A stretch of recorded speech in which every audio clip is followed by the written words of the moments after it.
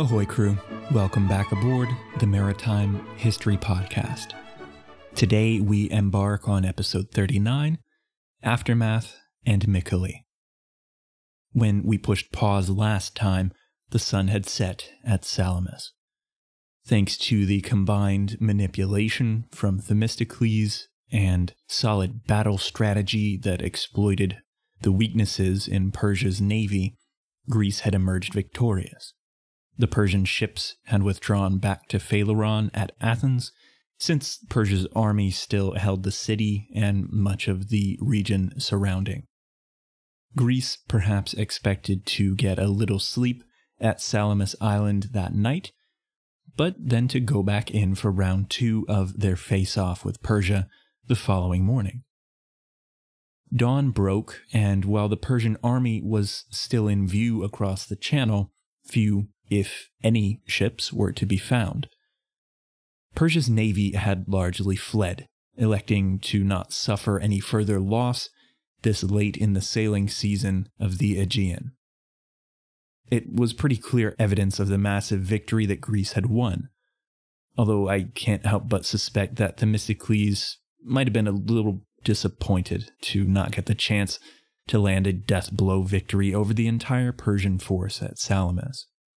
He had come quite close to having that chance after he engineered the victory at Artemisium, and then really topping that feat now at Salamis. We'll get a little bit more into the competing drives of Themistocles and his opponents in the Greek leadership circle, but let's continue the thread for a bit here by following Persia. Although the Greeks didn't know it in the immediate aftermath of Salamis, that night in their camps, the Persian navy had reached the end of its time off Greece and really in the Aegean. Xerxes probably ordered the breakup, but in rather short order, the Persian ships all disbanded and sailed home to their various ports of call. Herodotus goes through the dramatization of the scenes where Persia's players debate the course of action. Queen Artemisia makes another appearance in this scene. She gives advice to Xerxes because she has become a trusted advisor of his by this point in the story, in the war.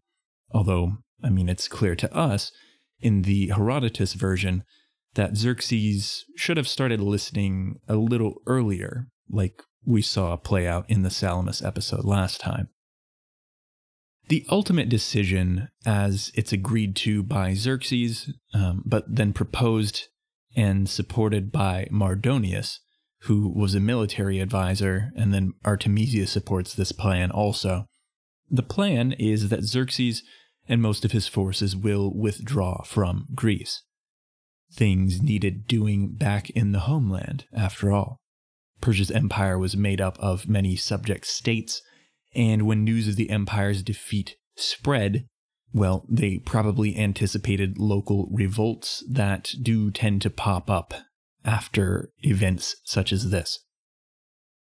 The greater reality prior to this Greek misadventure, as the Persians may have seen it, is that they were a land-focused empire. Persia's navy was bolstered for this war with Greece, and the navy was really a cobbled-together one, made up of the smaller navies taken from Persia's subject states. The Phoenicians, the Egyptians, etc., the Ionian regions of Greek colony states as well. The repeated humiliation that Persia's naval forces had been subjected to over the course of the war that we have now witnessed most of, it must have pushed Xerxes over the edge when it came to any thought that he could rely on a navy in the future. Quickly after Salamis, the navy was just sent away, the Phoenicians back to their homeland, and the Egyptians leave the scene entirely. Perhaps they went straight back to Egypt even. Only a small fraction of Persia's once massive number of ships even hung around in the vicinity of Greece, and this was a 300-ship contingent that withdrew to Anatolia. Perhaps these were ships that came from the Ionian cities originally, cities that had fought with Xerxes throughout the war, although we don't really get a breakdown. What is clear is that after Salamis, Xerxes placed no further faith in naval strength to help him defeat Greece. It's possible that it went even beyond that degree, too, as his rapid withdrawal and his refusal to rebuild the navy can be viewed as evidence that he feared any new naval confrontation with Greece. Perhaps the Greek mastery of the sea was so comprehensive that Xerxes effectively ceded that domain over to them altogether. Regardless of his intent, of his mental state, this seems to be how it played out in practice.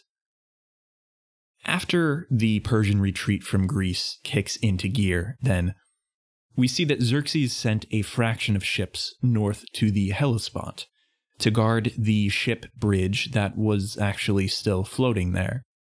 This is what had allowed his army to get over from Asia into Europe earlier in the war, and since his forces are now retreating back to Asia, they, of course, needed a way to march back across the Hellespont, thus making this bridge fairly important. Otherwise, as we have said, a lot of the ships just departed back to their respective homes. The navy was effectively broken up. Herodotus does also include a humorous yet dark story that he heard about the Persian retreat. I'm going to go ahead and read it in translation here, since we're just about to the end of our discussion that can draw from Herodotus, and I really just don't want to miss a chance to read from him at least one last time. So here's the story as Herodotus tells it to us. It reads, quote, "When Xerxes marched out of Athens, he came to Ion, near Macedonia, where he entrusted his army to be led to the Hellespont, while he himself boarded a Phoenician ship and went on his way to Asia by sea. As he was sailing along, however, he was overtaken by a violent wind, which created surging waves. As the storm grew more violent and the ship became endangered, as it was heavily laden with the many Persians who were traveling with Xerxes and who were now on deck, the king fell into a panic and shouted to the helmsman, asking if there was any way that they could be saved. The helmsman replied, 'My lord, there is none, unless we rid ourselves of these many men on board.' Upon hearing this, Xerxes said, 'Men of Persia, it's now time for you to prove your care for your king. For in you, it seems, lies my safety.' After he said this, his men prostrated themselves, leapt out into the sea, and the now lightened ship sailed safely to Asia. As soon as Xerxes stepped onto shore, he gave the helmsman a gift of a golden crown in return for saving his life. But then, because the helmsman had been responsible for the death of many Persians, he had his head cut off." That one is a bit of a roller coaster there, right? I feel like life with Xerxes would have been a roller coaster probably a lot of the time. Herodotus himself casts doubt on this particular story, rightly so, I would say.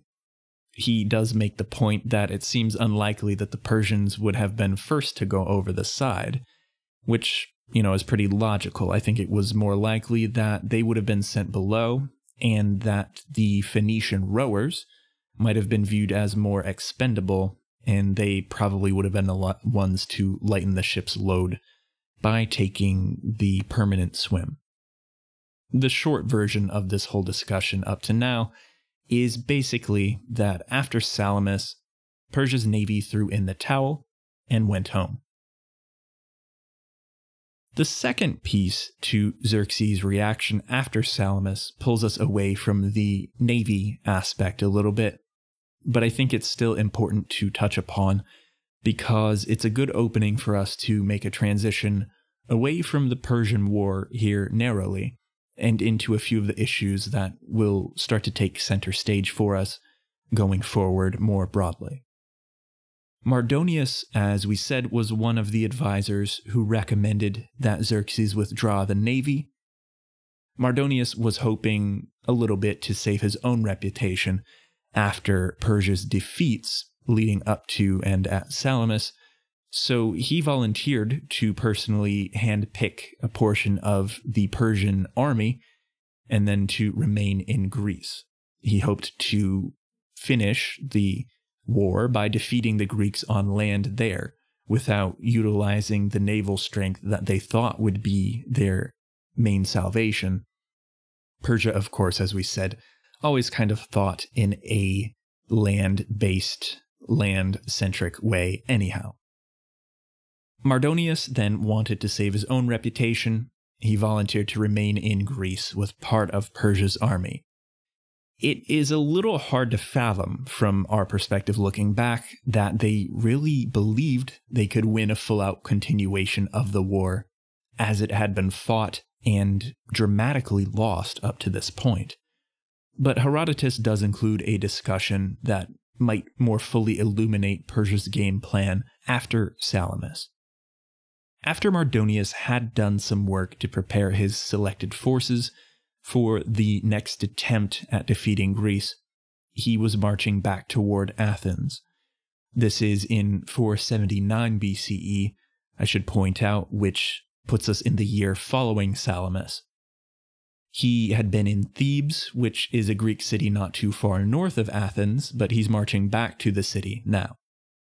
The Thebans advise him to make a base near their city, Thebes, since he would find it a little bit harder pushing further south, since Athens had reoccupied the city following Salamis that fall and winter afterward. Thebes' advice to Mardonius is that he would find it harder marching further south, and that they had a way that might help him more easily defeat the Greeks on the whole. They recommended that further pitched battle was going to be pretty useless, since Greece was more unified, and that Persia's army was weakened, that they'd already been defeated many times, and that they would just be defeated again. However, Thebes says this, quote, "But if you follow our recommendation, you will know all their intentions and thereby gain the power to master and control them with ease. Just send some money to the most powerful men in their cities. You will thus divide Hellas against itself, and from then on, with the aid of your partisans, you will easily subjugate any who oppose you." Now, aside from some pretty obvious lessons that we of modernity should maybe take to heart there about the dangers of wealthy citizens being manipulated by foreign influence, I think that this story, this anecdote, gives us a good segue to now look at the Greek reaction to everything. Persia's navy has withdrawn, a portion of the army camps out in Greece. And so if we rewind the clock back to that night on Salamis, after Greece's great victory, but we now shift the focus over to Greece, we can pretty quickly see some fault lines beginning to form. The Greeks fully expected Persia's navy to row into formation that following morning. They had been bested on day one, but the bulk of their fleet still was actually intact, and it maybe even outnumbered Greece's fleet still, after the glaring victory that first day at Salamis. However, we're in the semi-omniscient third person's perspective here, right? So we know that the mental will of Xerxes and Persia's leadership had been broken by the heavy losses that they suffered at Salamis. So as the sun rises and Greece begins to look out from Salamis that following morning, it begins to dawn on them that the Persian navy has well and truly departed. Greece was still riding high on their victory, so the immediate reaction was to load up the benches, to embark the marines and other warriors, and to pursue the Persian fleet. They couldn't have gotten too far away yet, right? So we see the Greek fleet saddles up quickly, and they give chase. But they only got as far as the island of Andros, and they hadn't even yet sighted any Persian ships. Andros is pretty far east relative to mainland Greece. It is farther east than all of the island of Euboea, so having made it that far east, the Greeks probably wisely decide to take a breather and to hash out what the next steps will be, as agreed to by at least the majority of them. And, as soon as the debate begins, this is where differing opinions and motivations begin to surface. So I think it's worth exploring this all a little bit as we continue our progress through the aftermath of Salamis. The simple breakdown of the major opinions that were voiced here at this council is that on one side was Themistocles and Athens, with the other side being Eurybiades and Sparta. These are the broad categories anyhow. We've seen a few times how these two leaders and their two cities had differing opinions and perspectives about how best to wage their war against Persia, especially early on in that war. But when the war did finally reach Greece proper, especially Athens, the surrounding waters of Salamis, and it began to knock on the door of Corinth and Sparta, well, these two cities and everyone else found it a little easier to reach common ground. Of course, we've seen that Themistocles lended a helping hand to engineer events a few times to kind of force that common ground to happen. That's why he was such a fascinating historical character. However, now in our present discussion, with the Greek fleet at Andros, they are far removed from mainland Greece. They're quite far removed from the Peloponnese and the immediate Spartan interest there. So the dynamic has shifted, not to mention that the debate after Salamis shifts from one of immediate defense and immediate need to now becoming a debate about longer term and bigger picture strategy. As you would expect, a more complicated debate emerges.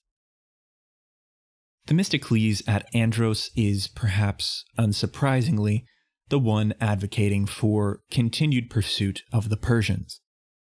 Clearly, the Persian army was still at or near Athens, but the Greek fleet had proved its superiority, so Themistocles wanted to keep the focus where they knew they were superior. He wanted to hammer home the final blow, if they could.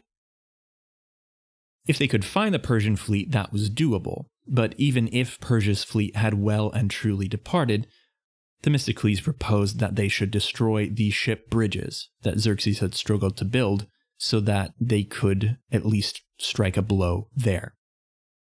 At first glance, this idea might seem like a good one. Persia is on its heels. Greece can land a pretty severe blow that cuts off escape. The problem is that Persia's army is still pretty massive, and that for all Greece knew, Persia's navy might have fallen back just to rebuild and regroup. The resources that the Persian Empire could draw from were almost bottomless, at least it seemed that way compared to those of Greece. So maybe the navy just planned to regroup, to come back, resupply the Persian land forces, and to continue the war. Cutting off the army's escape from Greece, then, would trap them in Europe, and it would almost force them to stick around in Greece, sucking the region dry, perhaps even picking off the cities one by one, and then if the navy did plan to come back, that would put Greece in a worse off position to have to defend everything all over again. Effectively, it seemed like there was little sense in trapping the wounded animal inside the Greek house after they had landed some pretty good blows, but that they hadn't killed that animal altogether. Sometimes a wounded animal is even angrier, right? So don't trap him inside. Rather, open the door, leave the bridge intact, and let him escape if he truly wants to. He might live to fight another day, but once he's gone, you can close the door behind him and hopefully buy yourself some more time to regroup as well. Actually, Themistocles wanted to destroy the bridge. It was Eurybiades and the Spartans who were the ones to argue that severing the bridge was unwise and would result in this scenario that we've just outlined. Their argument won the day at Andros. But as you should probably expect from the Themistocles that we know at this point, losing one argument was not enough to put him off his desired course of action. He conceded the debate that day at Andros, and the Greeks didn't continue pursuit then and there, nor did they go to the Hellespont to destroy the bridge. However, right here at this point, where the Greek victory at Salamis could have become the foundation of a unity that none of them might have even imagined prior to Persia's invasion. Right at this point, where they maybe had a chance to begin down that road, it seems from my view that things begin heading down a different road, though perhaps it's more accurate to say that they continued down this road that Greece had pretty much been on for a long time, but had just taken a detour from temporarily. Greece had never been fully unified at any point in her storied past, right? So dreaming up potential unification scenarios is maybe a bit unrealistic. We can try to outline some of the reasons why unity was not achieved and why the seeds of future conflict were instead sown. But even just from taking what we know about Themistocles and his personality up to this point, you may be able to see where some of this is headed. Many historians argue that there was never a chance for unity after Salamis anyways, and that the fundamental differences between the social structure and the motivating concerns of Athens versus those of Sparta, that these were too far different and too far gone by the time that Persia invaded, that the invasion just provided the opportunity and the reason for short-term cooperation to defend against external threat, but that Athens and Sparta were destined to clash eventually, no matter what. It's these types of debates that we'll talk about more as we move forward, but for now, we'll just say that the Athenian decision to focus on a naval buildup did pretty drastically change the character and the ceiling of the potential that Athens had as a city-state. That her shift toward naval power did have an immediate and noticeable impact on how things played out after the Greco-Persian War. Nevertheless, in the aftermath of Salamis, it was at least theoretically possible for all of the Greeks to have come together, a sight that would have made the Beatles and Timothy Leary proud, I think. However, it was not meant to be, and let's go ahead now and try to elucidate why. The Greek coalition, as we said, had landed on the island of Andros. The Persian fleet seems to have fled from Phaleron as quickly as they could, so the Greeks did realize that they were long gone. It made no sense to continue pursuit. As we said, also, Themistocles lost the debate to continue. They decided not to sever the bridge, and they decided that Greece really should try to keep its focus closer to home, rather than send a fleet roaming around, trying to reignite conflict with Persia. It is worth noting, too, at this point, that the fleet of Athens in particular was comprised of a huge percentage of her citizens who would have been in the army in other circumstances. Athens was actually still occupied by the Persian army at this point, and that Athens probably should worry a little bit more about that fact that her city was still occupied by a foreign invader. That was another point in the argument that Sparta made. Sparta was, of course, still worried about a Persian invasion of the Peloponnese, so this argument that they should worry about issues closer to home was self-serving to a degree, but it was also fairly smart, I suppose. The point that I'm trying to drive at here, though, is that the different mentalities between Athens and her leadership especially, and Sparta and their line of thinking, these do highlight how these two cities and their modes of thought tended to approach these types of decisions.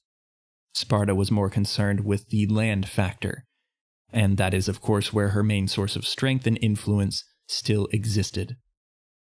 Athens at this point seems like they have well and truly casted their fortune on the hope that sea power would continue to make them great, as it had already done. The fact that Athens had cast her fortune on that sea power that they had rapidly built up prior to the Greco-Persian War, it was a pretty wisely gambled cast. It wasn't a reliance on pure chance at all. We've seen several times now how through the vision of Themistocles and the opportunities that Athens' commercial and economic situation provided her, Athens chose to pursue the path of becoming a sea power, and that it paid off in spades. After victory at Salamis, Themistocles and all the Athenian leaders must have understood that they held the upper hand when it came to naval power in Greece, and really in the entire Aegean. You could argue that even the entire Eastern Mediterranean was at this point kind of at Greece's mercy when it comes to naval strength. Viewed from this perspective, though, it's a little bit more understandable that Eurybiades and Sparta, even Corinth and some of the other Greek city-states, would have also realized that Athens occupied a strong position, and that they now needed to try to preserve their own positions of influence in the Greek world. With victory at Salamis, the focus quickly shifted from simply defeating Persia to now a jockeying for position of leadership amongst the Greek city-states and the power in the Aegean world that was newly liberated, or at least the leaders at Andros all understood that that is where things were headed in the very near future for them all. They weren't fully liberated yet, but they had done the heavy lifting. This is, of course, not to mention the just constant reality that there was underlying competition between and among all the Greek city-states that was historic by this point in Greece's history, and it was even there all throughout the Persian Wars, debates and arguments about decisions, how to approach battles, strategy, and such like that. Given those simmering differences, it really isn't a surprise that in the immediate aftermath of victory, that things would quickly come to the fore once again after Persia's threat had been mostly removed. Still, though, they're debating this all at Andros, and technically Mardonius and the Persian army were still in Greece. So before we get too far ahead of ourselves into the strategy, the political conflict and difference, we should probably see Persia off the stage. As I've mentioned maybe twice now, Themistocles conceded the debate at Andros. He knew that Sparta had the majority on its side for that argument. But he did also know that Athens still held the lion's share of naval strength and future potential. So after conceding the debate and not pursuing Persia any further, he pulled his Athenian brethren aside, and he sketched out for them his vision of the immediate gameplay for them all. In essence, he encouraged them all to be patient, knowing that they could not pursue Persia right away, but that they all shared the same goal to be able to do so as soon as they could. Themistocles basically encouraged them to head back to Athens to try to rebuild the city and to plan on continuing pursuit of reprisal against Persia the following spring. He paid lip service to the argument that Sparta had made too. He agreed that it might be unwise to put too much pressure on Persia so quickly after the serious defeat they had suffered, that it might force Persia into a final and wrathful reaction that could potentially backfire on Greece. It's a little funny then, knowing that Themistocles really did want to defeat Persia quickly, that he was just going along with Sparta's victory in that debate. It's funny knowing that he wanted to pursue Persia and to cut off the army, that we see what he does next. It doesn't really seem to match up.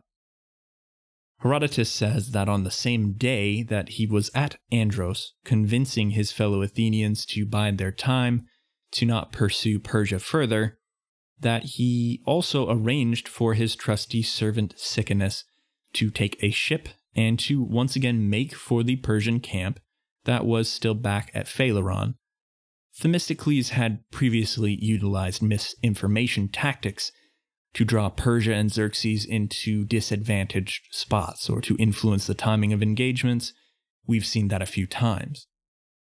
In those past cases, Themistocles was ostensibly doing it for the benefit of the allied Greek forces, although the outcomes did also serve to burnish the reputation of Themistocles, so it was self-interest as well. However, here after Salamis, in the ensuing debate, when he is forced to concede the decision to Eurybiades and to Sparta, Themistocles again employs some misinformation warfare, but it seems like he is doing it purely for his own benefit, almost taking out an insurance policy to cover his own self. While the Greeks were all still on Andros, Siconus rows back to Athens, and he delivers another message to Xerxes. This time, he wants to let the Persian king know that his armed forces and his navy are able to effectuate a safe retreat, that Greece will not be in pursuit. Now, as we've seen, this was actually true, but it was true only because Sparta and the other city-states had disagreed with Themistocles' desire to pursue Persia. What Siconus tells Xerxes, though, is that Themistocles is the one who had done all the work to hold back the other Greek forces from a frenzied pursuit, and that Persia could retreat in safety thanks to his exertions in the allied Greek council. An interesting twist here. Herodotus says that Themistocles played this ruse, quote, in order to secure a reserve of credit with the king, so that in case he were to suffer some calamity at the hands of the Athenians, he would have a refuge to run to. So it seems like Themistocles had a pretty solid grasp of the whims, the fluctuations of the democracy in Athens, and we will see that play out even further in good time. I do want to make note that in his Life of Themistocles, Plutarch gives a slightly different and more favorable version of the story. In Plutarch's version of the story, Themistocles does still send his servant to warn Xerxes that he's holding the Greeks back, and that Persia should make their retreat while the Greeks are actually being held back. But the reason that he sends this warning to Xerxes is slightly different in this version. Here, Themistocles was actually convinced by those who argued that Persia should be allowed to retreat. They said that it made no sense to, quote, capture Asia in Europe, and that this swayed the mind of Themistocles. They said rather that Greece, quote, must not tear down the bridge that's already there. Nay, rather, we must build another bridge alongside it, if that be possible, and cast the fellow out of Europe in a hurry. That's how Plutarch puts it. So in this version, Themistocles is fully convinced by the argument, and he plots to send this message to Xerxes just to effectuate and hasten the Persian retreat from Greece. It's not actually for the double, slightly underhanded reason of also getting himself an insurance policy against possible issues that he might suffer from his own countrymen later on. Now, in my cynically tinged view, you might call it, it is quite likely that he sent the message for both reasons, and that in the version that Plutarch gives us here, Themistocles could have easily sent Xerxes the message to actually hasten Persia's retreat, to please his own countrymen, whether he was convinced or not, but at the same time the message could have been used to present Xerxes with the impression that Themistocles was doing him a favor. Really, it was a win-win for Themistocles, and there was no downside for him to do this. So, now that we have seen some of the tactical moves at Andros concerning Greece's immediate decisions, it's time that we try to get a grasp on the state of relationship between Athens and Sparta, especially, but even some of the other city-states, that play a role in the aftermath of the Greco-Persian Wars, and how those relationships may have progressed even over the course of the war. It is probably going to be some complex, high-level stuff to try to pack into a small box, so please keep that in mind if it's not engaging necessarily, or if it seems irrelevant. I'm just trying to mine all of the nuance that might be available to us here to sketch a decent picture for us as we move forward. The best way I can think to succinctly state the first point here is that Athens and Sparta had existed in a state of uneasy alliance throughout the Greco-Persian Wars. Athens was really a young, upstart city-state in the grand scheme of Greek history, and in comparison, Sparta was established as the hegemony in the Peloponnese, and the traditional city-states that held sway were places like Corinth, Aegina, Thebes, even Argos and Megara. Through the vision of Themistocles, as we have seen over the course of episodes, Athens rapidly rose to assume a leading role at the diplomatic table, thanks mainly to her naval power that was built up rapidly, and how integral a role it held in the Greek defense against Persia. The reality on the ground throughout the Greco-Persian War, though, was that Sparta was still technically the leading power of the Greek world, and this does cut a little counter to some of the modern portrayals and really the modern ideas that we easily get, seeing the entire course of history for both Athens and Sparta, and some of the cultural focus that Athens tends to take. Sparta commanded the military actions during the war, and although the navy efforts were clearly masterminded by Themistocles, Sparta was the technical commander, and like Eurybiades, as we've seen, was the technical captain during the naval engagements as well. So, after the victory at Salamis and the aborted pursuit of Persia, decisions did still have to be made about which direction to take heading forward. The Greek allied forces were at Andros, but what were they going to do from that point? The path that Themistocles chose to go down from that point is one that you may not have expected based on the portrayal of him so far, as we have seen it, and as most ancient histories tended to portray it. We have shared a lot of what Herodotus and others had to write and to say about Themistocles, but it's clear from the next act in this story that, well, there probably is more to the story of Themistocles than we will ever truly know. Although he was a hero in Athens and Greece, such that Sparta and the other Greek cities vowed to shower him with gifts and prizes when they later convened to celebrate heroism and the victory at Salamis, Themistocles dictated some actions at Andros that cut in a slightly different direction. It's even more surprising to read that he carried out this stuff without the knowledge of the other commanders or cities.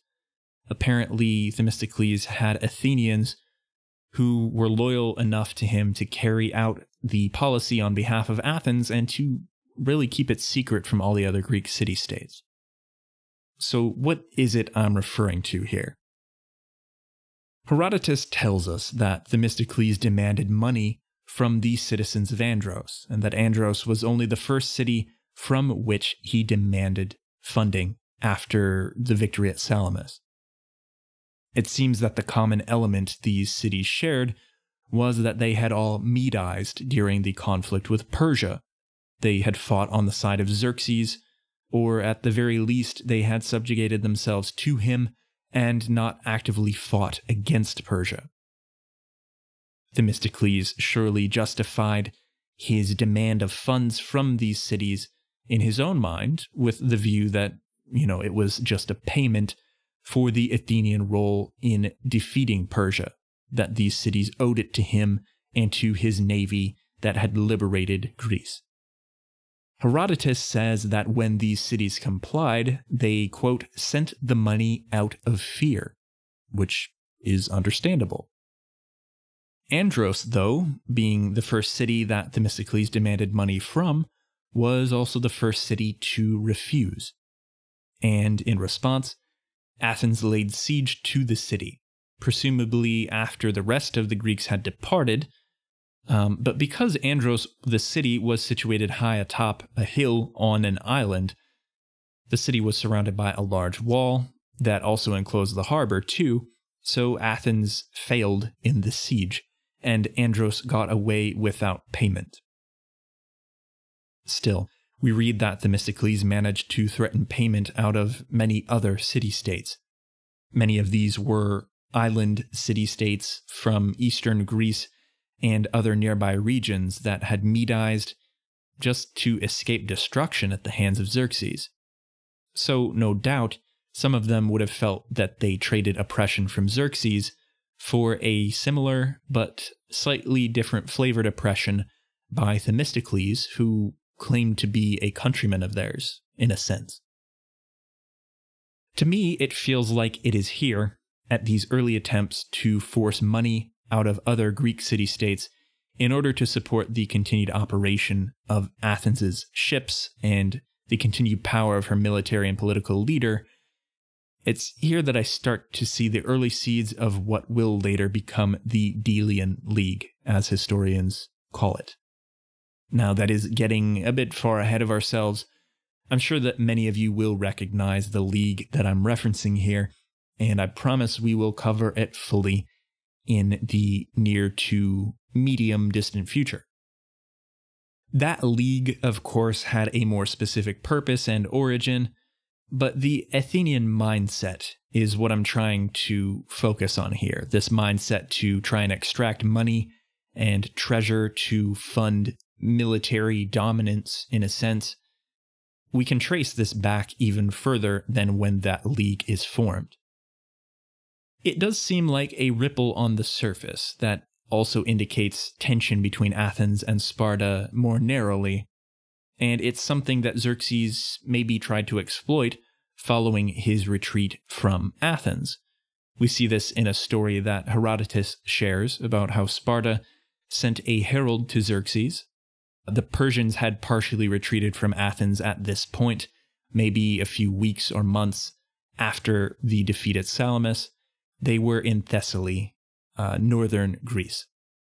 The Spartan herald who came to the Persian army here said that Sparta, quote, demanded satisfaction for murder because you killed our king as he was trying to protect Hellas. This, we assume, is a reference to the fact that Leonidas and the famous 300 Spartans died at Thermopylae. In the face of this demand from a Spartan herald, Xerxes simply laughs, which, is not surprising. But the fact that Sparta even seemed willing to entertain the idea of monetary compensation connected to defeat at a battle or just in any connection with the war as a whole, the fact that they would take money seems to be a strange indicator that it was at least on their mind, and it's a little surprising to hear that they would entertain money just at all. They didn't say directly that this would end any conflict Sparta had with Xerxes. They portrayed it just as satisfaction for murder. But if we read between the lines, it seems like they're entertaining the idea that compensation from Xerxes and Persia's retreat would be enough to end the hostilities in Sparta's mind.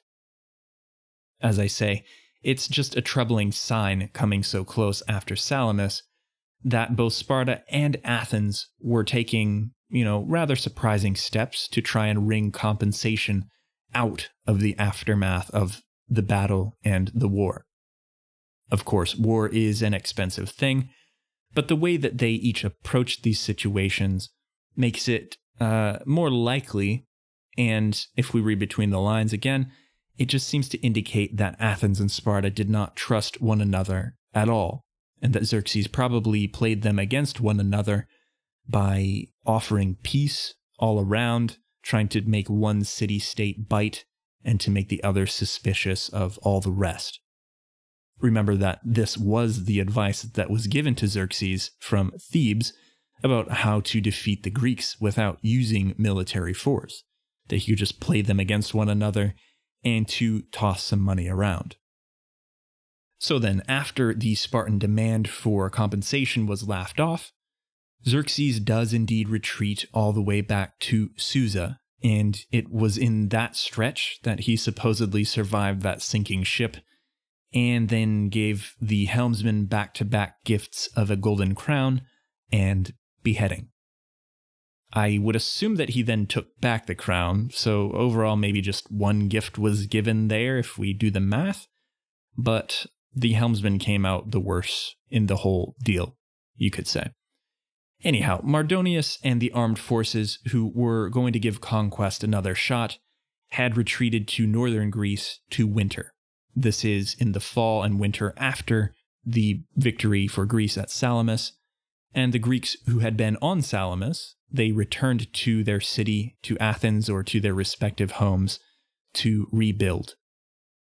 Then, those who had directly participated in the war, especially political and military leaders, they took some time to go back to the island of Salamis, the site of their victory, to celebrate and to divide the spoils of war, after which they proceeded to the Isthmus of Corinth, also to vote for prizes and to continue the celebration. There are a few passing things I want to point out here. One is that there's a noteworthy spoil from the war that was presented to the gods as sacrifice, and this spoil or spoils were 3 Phoenician triremes, presumably damaged and taken during the Battle of Salamis. One of these triremes was dedicated at the Pan-Hellenic shrine at the Isthmus of Corinth, and in his histories Herodotus writes that he saw this trireme monument with his own eyes there at Corinth. The other 2 triremes were dedicated on Salamis itself, and then as a dedication to Poseidon at Cape Sunium on Attica. Then finally, victory offerings were sent to the temple at Delphi, where they made a statue 12 cubits, or about 18 feet tall, and in the hand of this statue was the beak, which we can take to mean the ram and the front prow of an enemy trireme. So, all in all, we see clearly the defeated ships from Persia's navy were central elements in many monuments that were built after these victories in the Greco-Persian War. As we said, though, the smaller focus for the leaders after Salamis in the fall and winter was to divide the spoils, to make some tithes and sacrifices at Salamis, and then to vote on who should receive the prize of valor for his action during the war. This vote was a sacred vote. Each man walked to the altar of Poseidon alone and voted individually. Now, despite the sacred nature of this vote, quote unquote, it was reported that during the first vote, every man present voted for himself to win the prize of valor.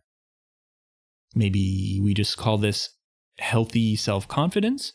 Perhaps it veers more toward the presence and indulgence of large egos. Who really knows? There might be a cultural element of the Greek culture at play here. Either way, it was reported that they took a second vote, since the first one was tied at 1 all around, and in the second vote, every man's second vote was given to the same man, Themistocles of Athens. This resulted in Themistocles not getting the official prize for valor because no one technically did. The first vote was tied, as we said. But the second vote, made it clear to everyone involved who everybody else really thought deserved it, and they just didn't want to formally recognize it. So Themistocles did not get the formal prize of valor. Perhaps again this involves egos and how other city-states and leaders of Greece maybe didn't want to boost Themistocles' ego any larger than it already was, especially given the thoughts that they surely knew were bubbling of Athenian empire in his mind. Perhaps it was just jealousy as well.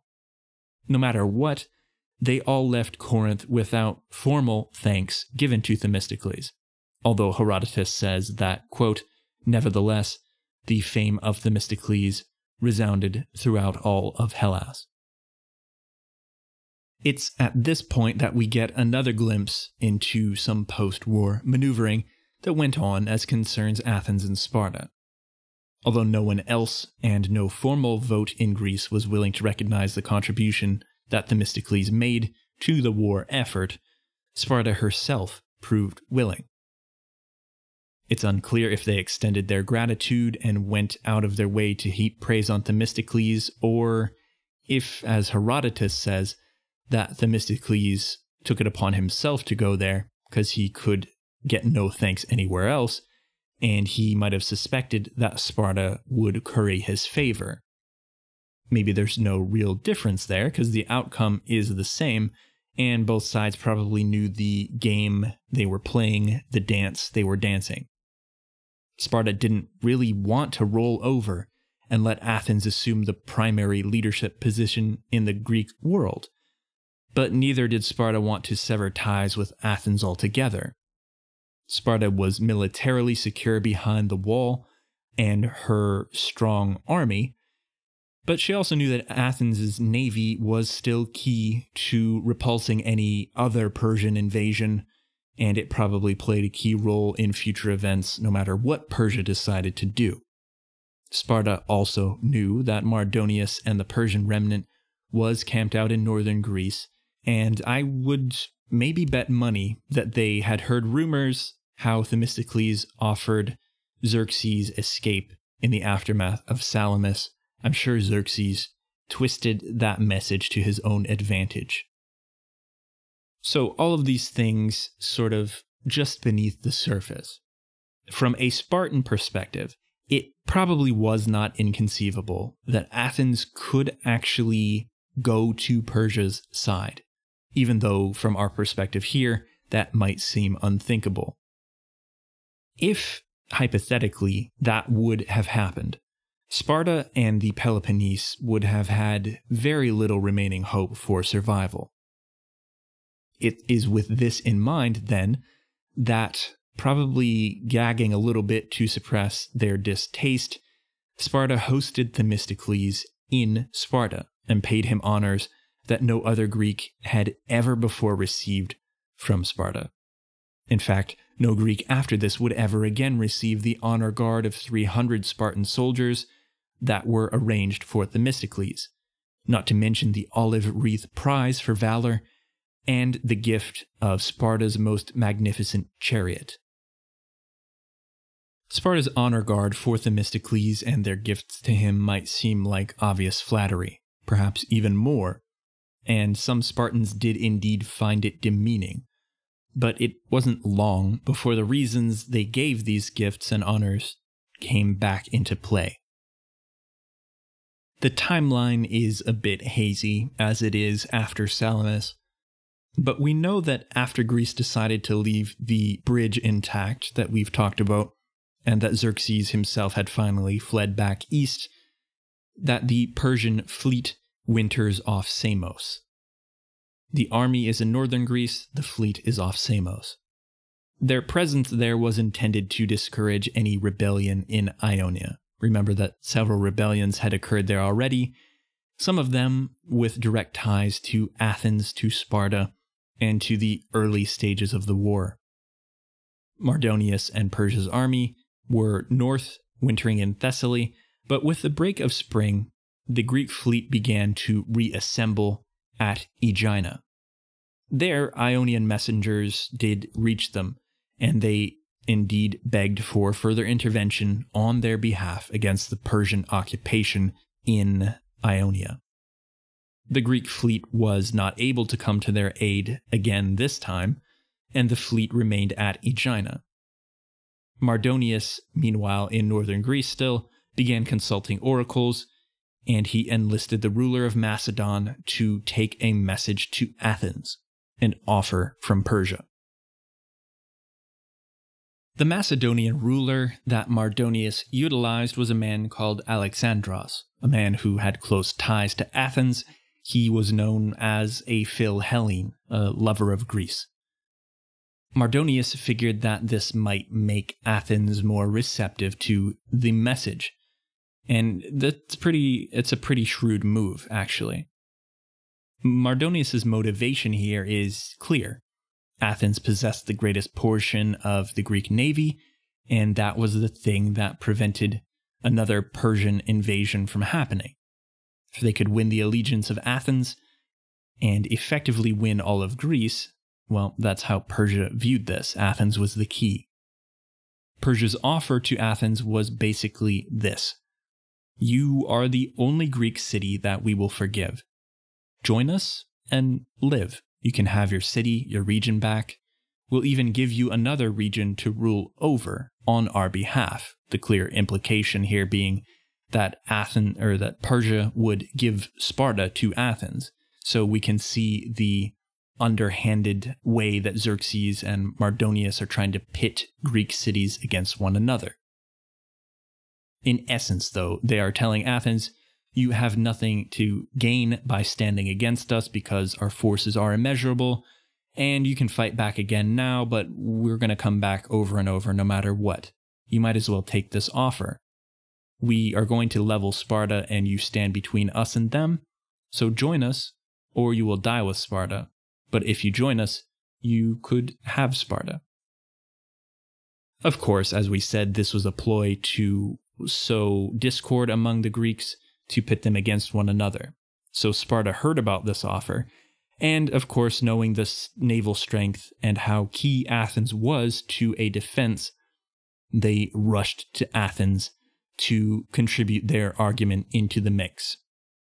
Apparently, in Laconia, there was a prophecy that Sparta was destined to fall to the Medes and the Athenians together.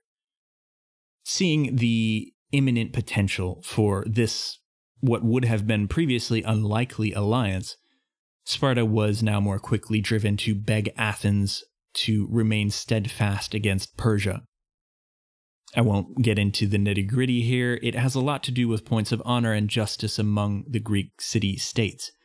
But Sparta also points out that Persia has proven untrustworthy to this point, and that even if Athens took the promise, they couldn't trust that Persia would keep it. As I've said, in this whole scene, we see the underlying machinations of Xerxes, Mardonius, and Persia. In the version of this story that Herodotus gives us, Athens turns out to not really even give a second thought to the proposal from Mardonius. They just flat refuse Persia's offer, while the Spartan representatives stand there and witness the refusal. Athens does this. Athens refuses because, quote, she's devoted to freedom.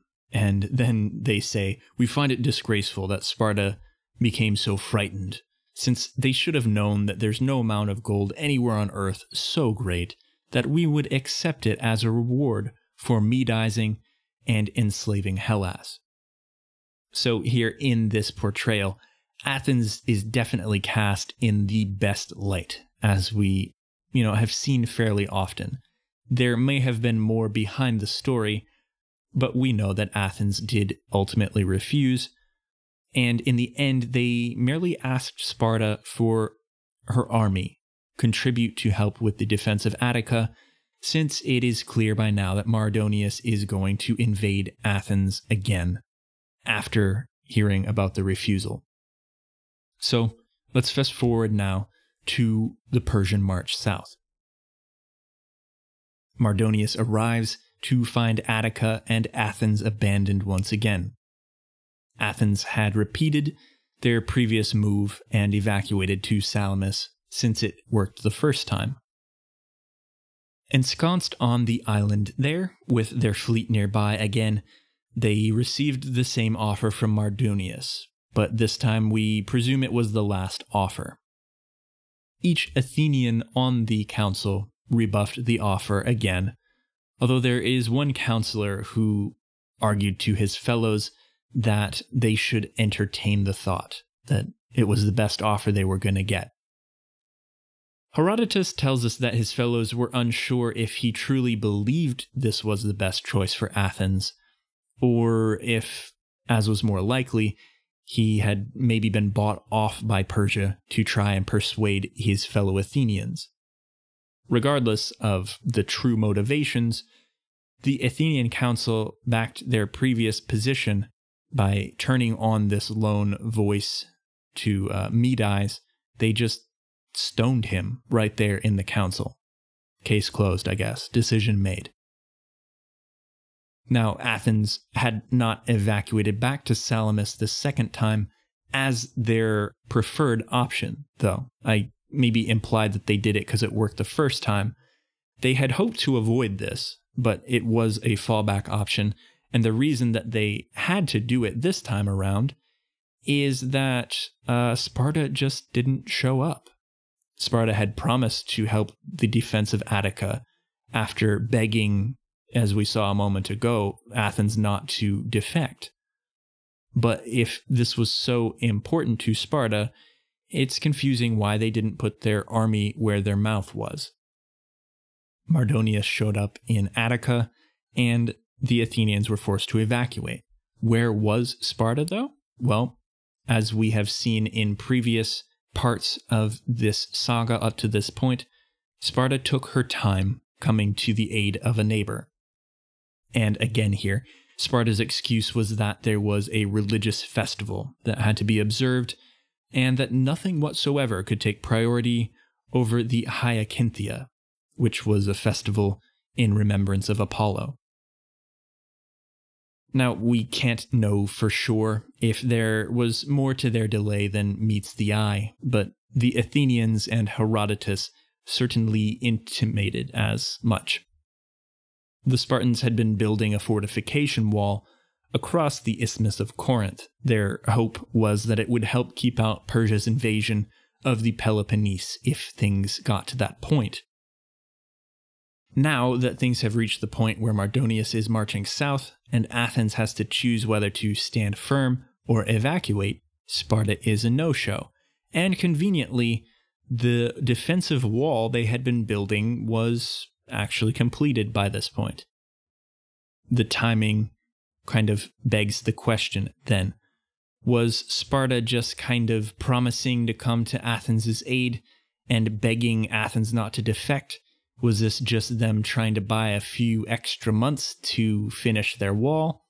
Then they would just hide behind it regardless of what they had promised? Athens certainly asked that question, and they were very suspicious of Sparta at this point.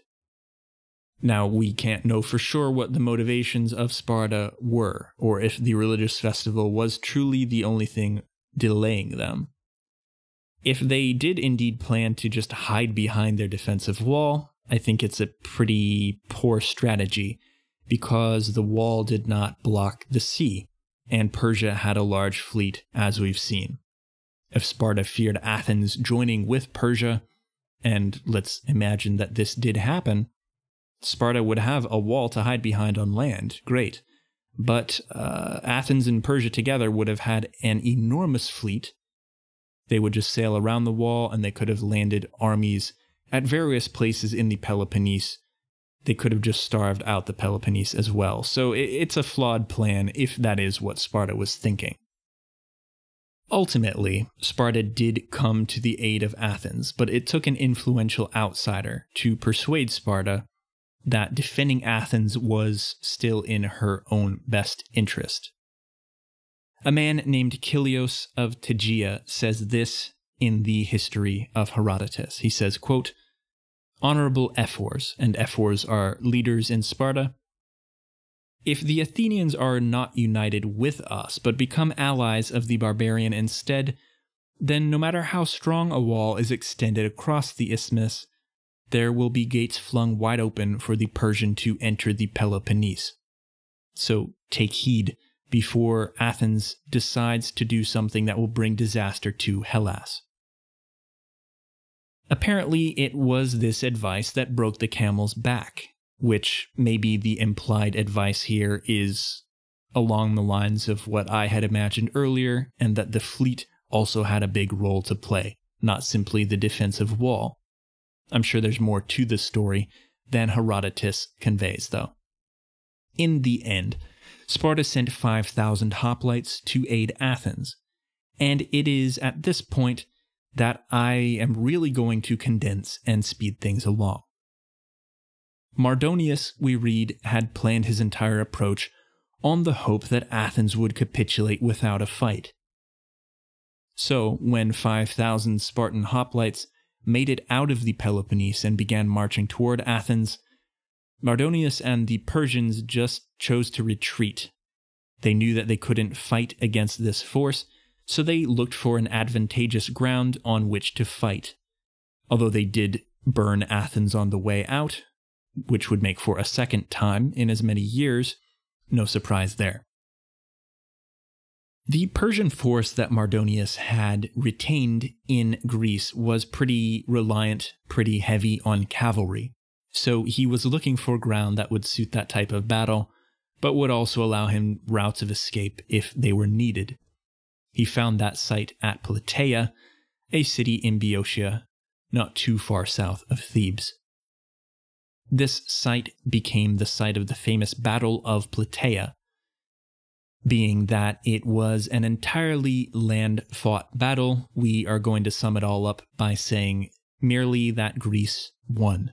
Again, Mardonius was killed during the battle, and a sizable portion of Persia's army was also defeated. It was the final death blow to her army's ambition in Greece, basically.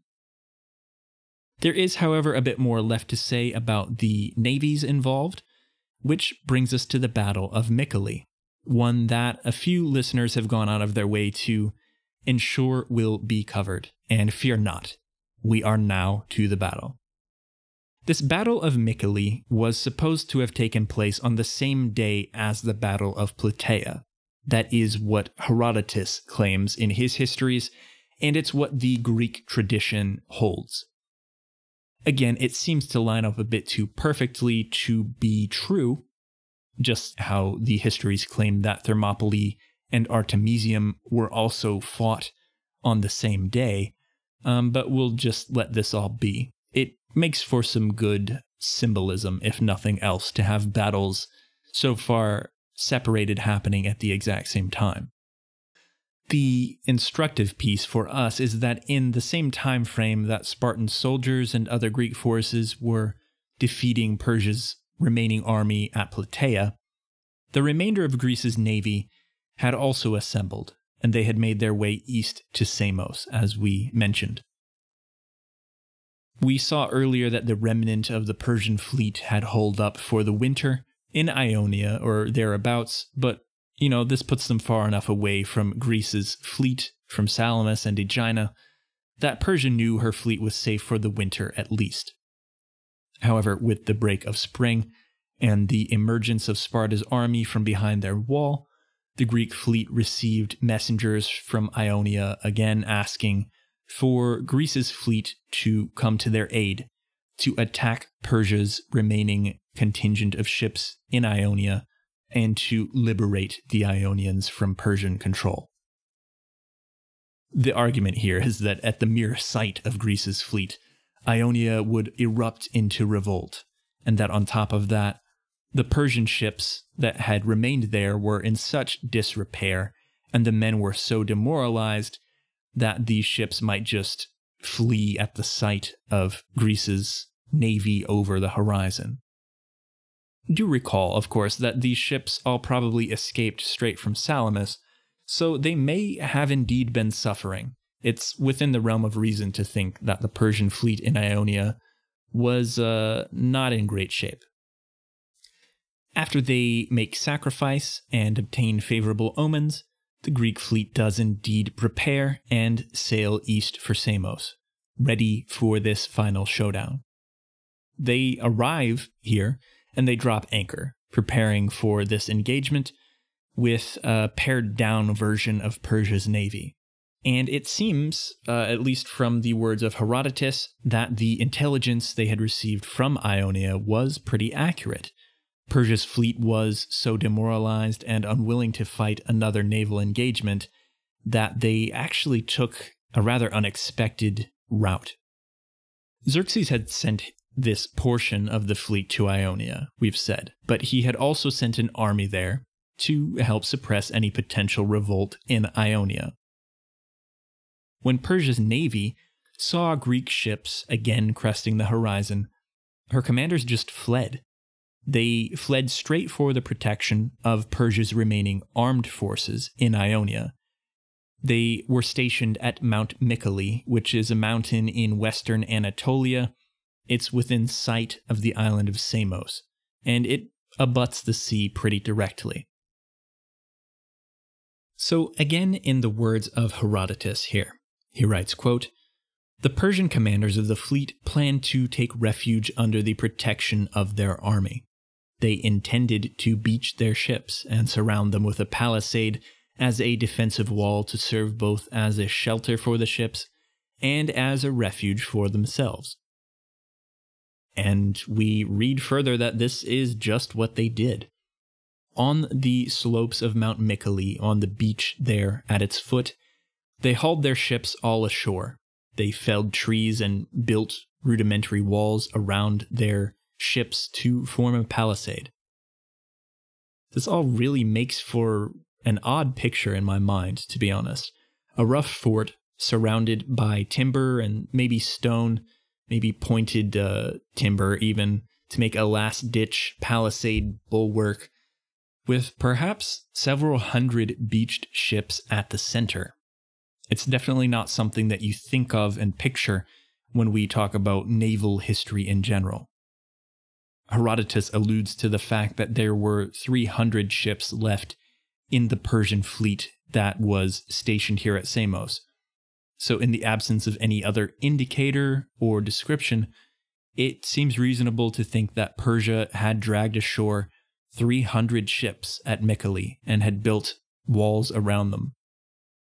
It seems like quite a lot, but it's pretty clear that the repeated Greek naval victories and the repeated misfortunes that Persia had suffered, well, they had just ultimately broken Persia's resolve and belief. They clearly felt that there were higher odds to just pull all their ships ashore and try to build a fort around them rather than to actually fight a battle on sea.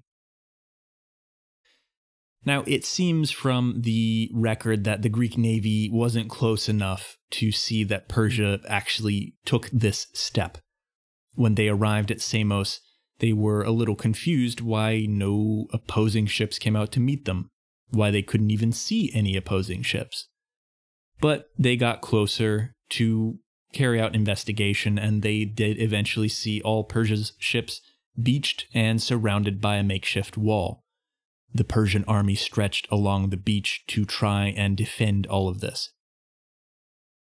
There is a scene where Leotychides, who is the co-ruler of Sparta, he was also the formal leader of this force who sailed to make battle against the Persians.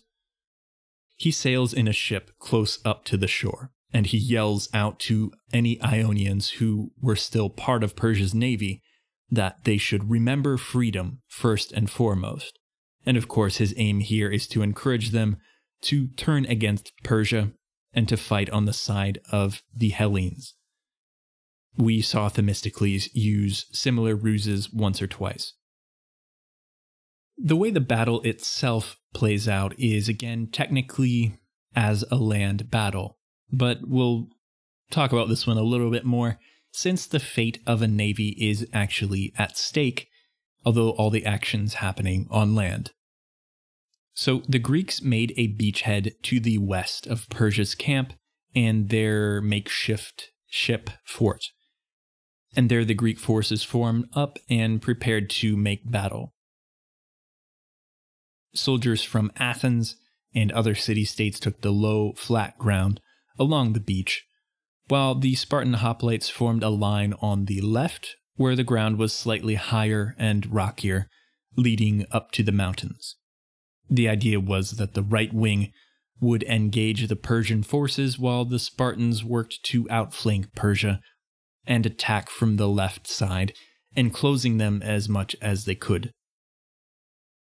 This tactic, of course, resulted in Athens engaging with Persia's forces first. Persia had created this fort to serve as a defensive work, but it seems that they emerged from the fort maybe to make sure that the action took place away from their defenses, and they formed a line of battle on the beach. As for numbers here, Herodotus gives a figure for the Persian army at 60,000 men, with 300 ships behind their fort walls. The Greeks were supposed to have had 40,000 men and around 250 ships, though as I have often stated through this whole discussion, the figures from Herodotus are a little hard to verify, and they seem slightly inflated.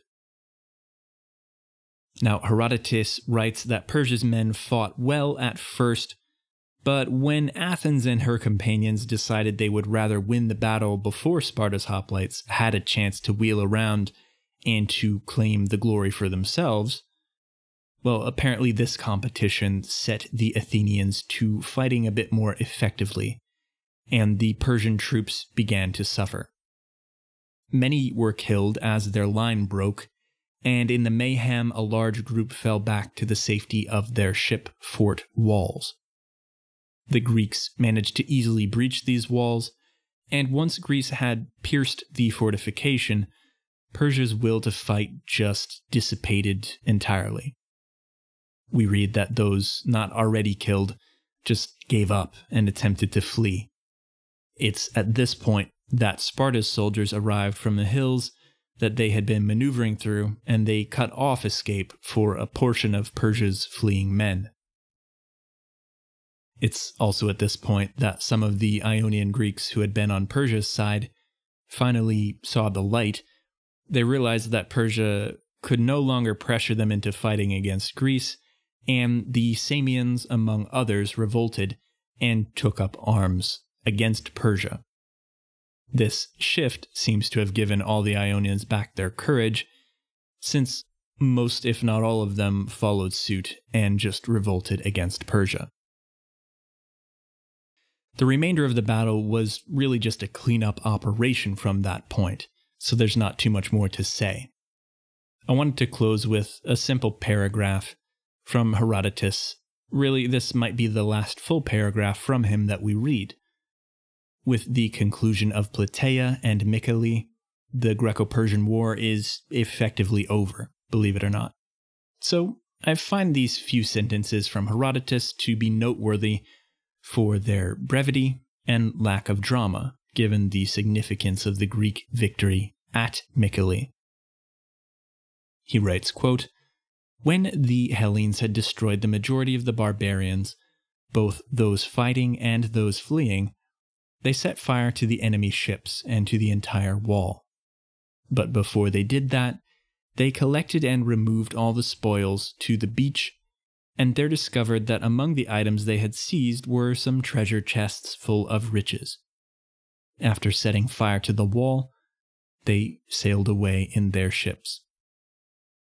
A fitting image with which to end this battle, and really the war, Greece's navy sailing away back over the horizon. A few things here. First, the looting of the treasure chest feels like something right out of Assassin's Creed Odyssey. It's an awesome game, by the way. Check it out if you're able and if you have not done so. I have played it a little bit recently and I'm just impressed by it. Second thing here, though, is this image of Persia's naval power, her strength going up in flame.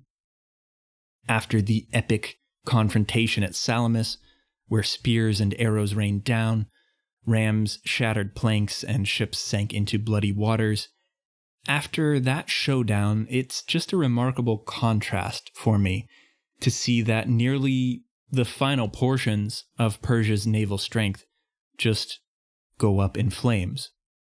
But even more remarkable is this image, that they burn not out on the water after having fallen victim to sabotage or to a superior navy. No, they're just ships piled up on dry land, skeletons of what they could have been almost. Ships just don't feel like ships when they're on land and when they're empty. Ultimately, the utter skill and effectiveness of Greece's navy throughout the war had by this point so demoralized Persia's navy that they just gave up without even trying, despite the fact that at Mycale, the Persian navy probably still outnumbered the Greek navy. So, our story of the Persian War concludes with 300 Persian ships heaped up on the slopes of Mount Mycale. The Persian soldiers flee, and as dusk sets, copious clouds of smoke billow into the heavens while ships burn, and Greece's navy departs back over the horizon from which they had come. It's a very dramatic and graphic image with which to conclude the war, I think. In sum, Greece's navy was the salvation that brought her victory over Xerxes and Persia. Themistocles was the architect of the navy, and although we mentioned him a lot at the top of today's episode, I do want to point out that he was conspicuously absent during the navy's final foray over to Ionia and for the victory at Mycale. I'll note at the end here that Plataea and Mycale both occurred in the spring and summer following Salamis, so after a space of at least 7 or 8 months.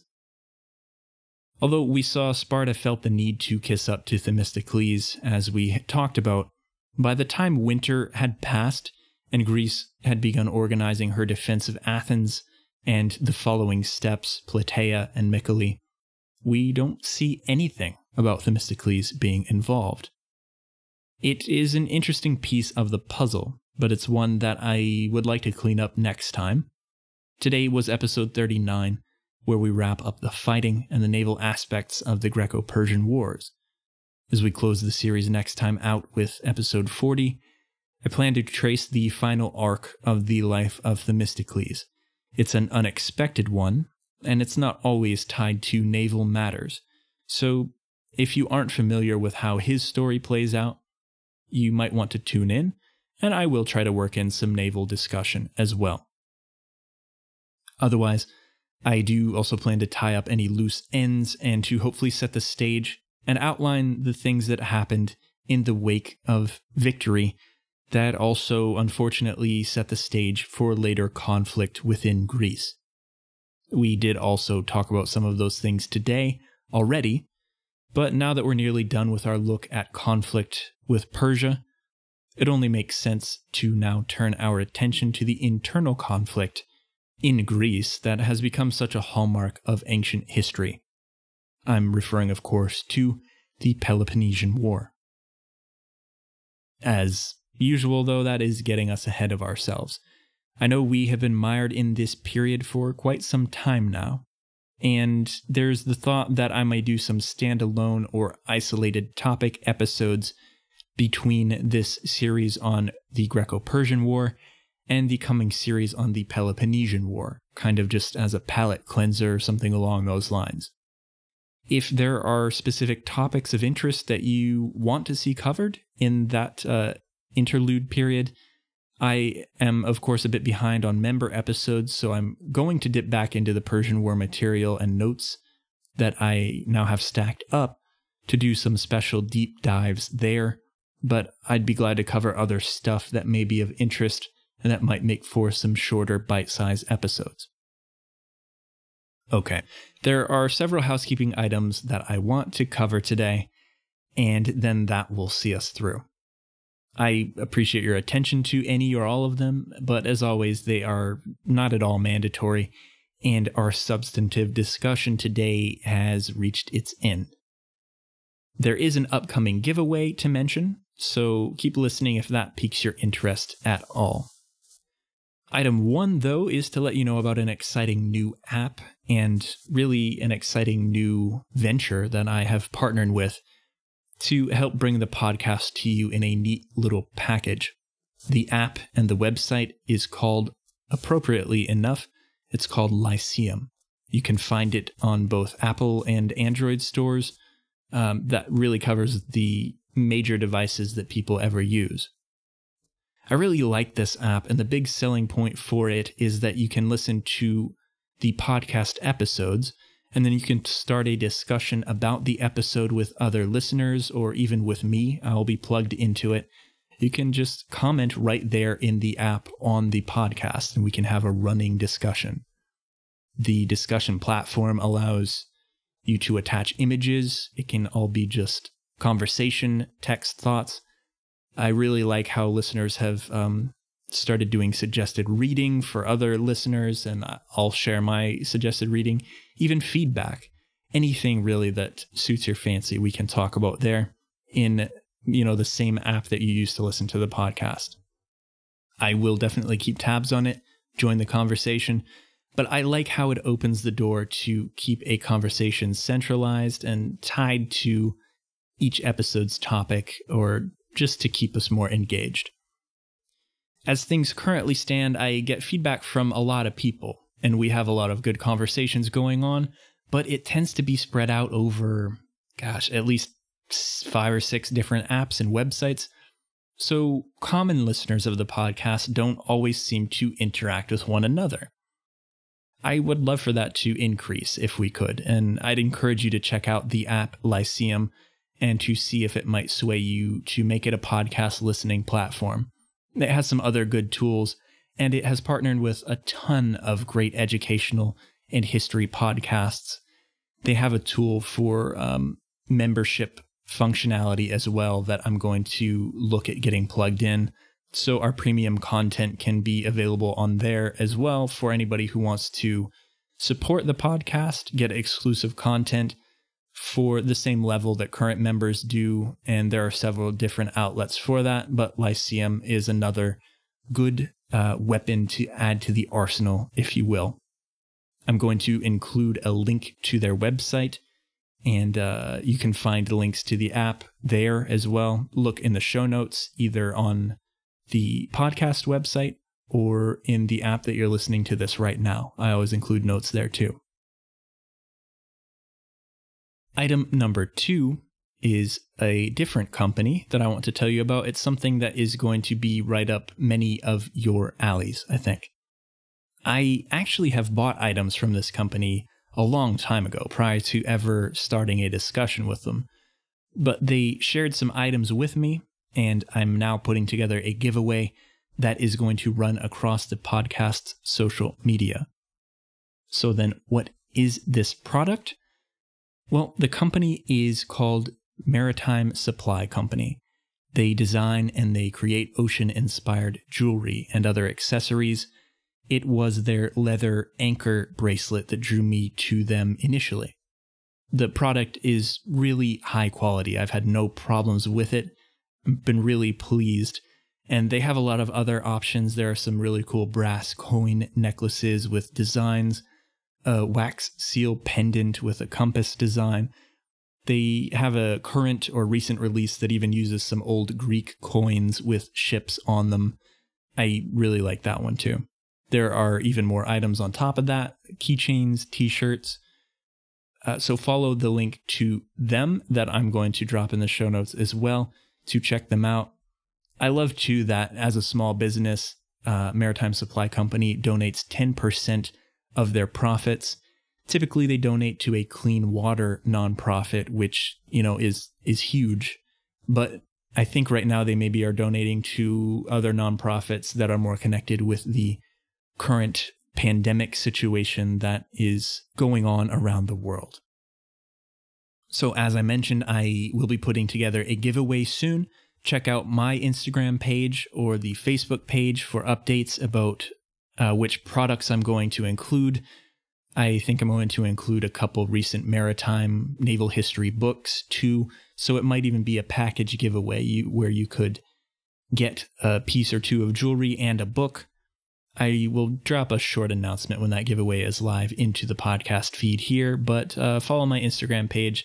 That one's starting to take off a bit, and I try to share cool nautical artwork every day. My third and final item then to wrap us up is just to thank each of you that take time to listen to this humble podcast. Many of you have taken time to leave reviews, and I can't tell you how much I appreciate that. I have lost track lately about who has added new ones and where they're popping up, So it would be a little hard for me to backtrack and to read each of those from you. I do want you to know that I really appreciate it, and I just want to issue a thank you to everyone who still supports the podcast. Given my decreased output, I have reduced the default support level at every avenue you can lend support for. So anyone who has a membership through the website, I'm planning to reduce, the amount of your pledge to a more reasonable level given with what I'm putting out right now. I've reduced the pledges required on Patreon as well to access the premium content. I do appreciate everyone who is on the crew, your support continued through everything that's going on right now. But in this vein, I do realize that current times are hard for a not insubstantial portion of folks out there. As I record, we are at the beginning of May 2020. The state I live in the United States has been operating under travel and business restrictions for almost 2 months now, and I know that many people have been financially affected by everything that's going on. If you have supported me and this podcast ever before, or if you do right now and you can't afford to any longer, please cancel anything that might recur in the future.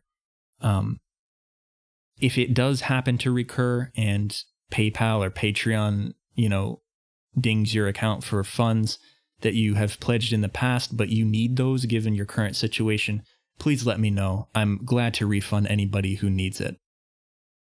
Beyond that, though, if you are cooped up like I am right now, which I assume a fair number of people are, and you're binging podcasts to pass the time, but if you can't afford or you just don't want to financially support the podcast right now, maybe you would like to someday when you're able, I get that. If you want extra content to listen to, just send me an email, and I will make sure that you get access to the member episodes. There are 10 or 12 of them out there right now, and that totals, I would guess, around 7 or 8 hours of extra maritime history to add to your podcast queue. So maybe a solid day's worth of listening.